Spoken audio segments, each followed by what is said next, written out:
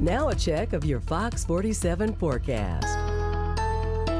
Here's your forecast, everybody. Let's pick it up on the model at 9 a.m. here on Saturday. And we've got sunny skies to begin the day. There are going to be some clouds popping up, though, as we go along, mixing with that sunshine. So call it partly cloudy overall, coming off of a morning here with frost conditions, temperatures that are down into the 30s, but we're rising back into the mid-50s on this Saturday afternoon. And then some clouds start to roll in overnight Saturday into Sunday morning. Watch this model.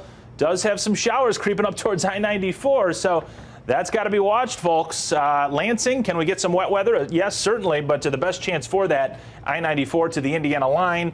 And then by Sunday afternoon, we've still got the clouds, just drier conditions as the system works on by. As far as the forecast today, sunny skies to begin.